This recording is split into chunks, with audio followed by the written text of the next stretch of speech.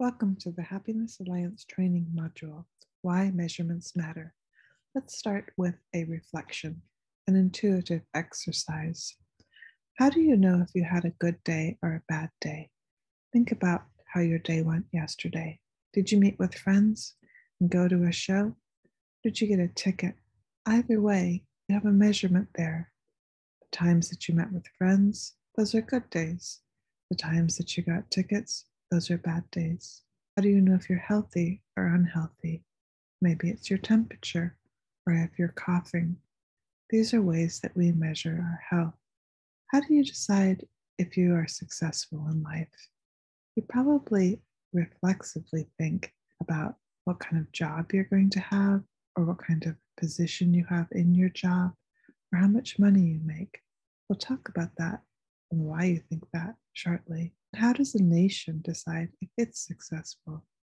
Usually, it's by how strong the economy is. And we're going to talk about why that is shortly. Gross domestic product is the sum of all goods and services produced in a year or any other time period measured in your currency. Gross domestic product is used by almost every nation to measure success. The reason for this is that a healthy economy is supposed to mean that people are going to be happy and the country is going to be strong. It's true that the more money you make, the happier you will be up to a certain point. But after that point, it's no longer true. And the fact is that money cannot buy endless happiness. Other things bring the kind of happiness that really makes you feel happier and happier as you have them. The most important thing that makes you happy is other people. Now, this is our first exercise for this module.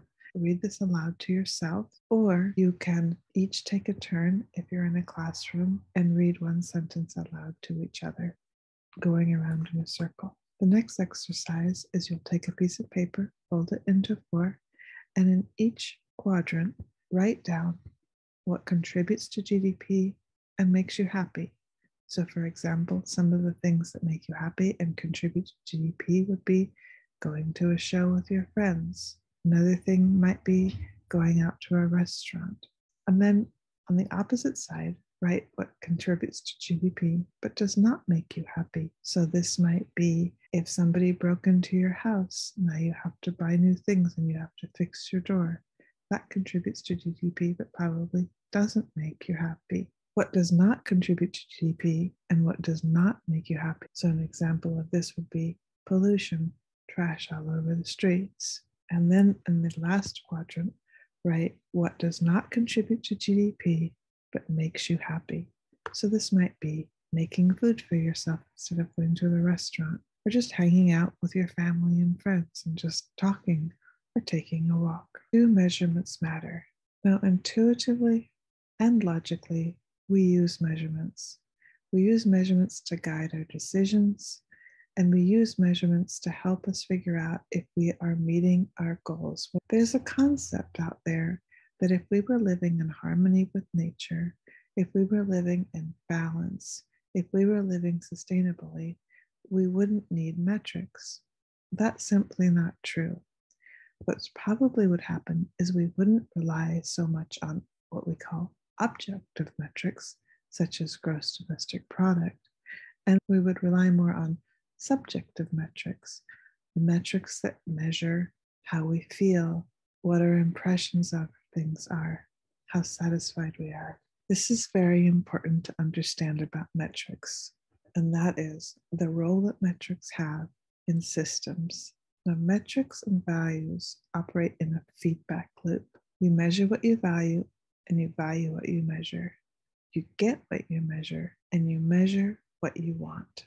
At a societal level, the dominant metrics of a system impact the values of the people in that system. So when the government is measuring GDP, what happens is that it impacts the values of the people in that system. And we'll talk about that in a minute. At any level, how success is measured impacts the decisions people make and how people behave. In the classroom, success is measured by the grades that you get, which means that you're going to really put your efforts into doing what you have to do to get good grades. In another classroom, success might be measured by how well you work on a team. In that case, you'd be putting a lot of effort in working really well with your colleagues. Now, this is how GDP is influencing us in our lives today. Governments use GDP to measure the success of meeting their goals. Now, most governments, their goals is the well-being of their people. Life, liberty, and the pursuit of happiness is supposed to be the purpose of the government in the United States. Liberty, equality, and fraternity in France. Every nation has its goals. Every nation has its priorities. And many nations use GDP to try to reach those goals. We talked about earlier how GDP does make people happier up to a certain point, but there's a problem when we use GDP as the main goal and the main metric for meeting the well-being of our people. And it's this, is that when governments use GDP, they shift the goals from life, liberty, and the pursuit of happiness, or whatever those goals are, to bring about the well-being of the people. They shift those goals to economic outputs and economic growth, which causes a shift in values in the people living in that country. And those values go towards being as rich as you can, having as much hierarchy and prestige, the biggest position, the most power that you can, and being as handsome or beautiful or as fit as you possibly can. That's what people value. That's what people see as successful when GDP is the main measure used by a government. If a government were to switch over to happiness and well-being metrics, goals of the government would shift to providing more of a social safety net, which would cause a shift in the values among people towards caring about other people, caring about the environment, and prioritizing how well they're doing on the inside, prioritizing the kind of life that they're living, prioritizing so that they're living a life that they were meant to live instead of living the life that brings about the most money or the best looks. We're starting to see some of this in some countries, and this is a big piece of the happiness movement. And what we're saying here in the happiness movement is what really matters in life. So here's some discussion questions.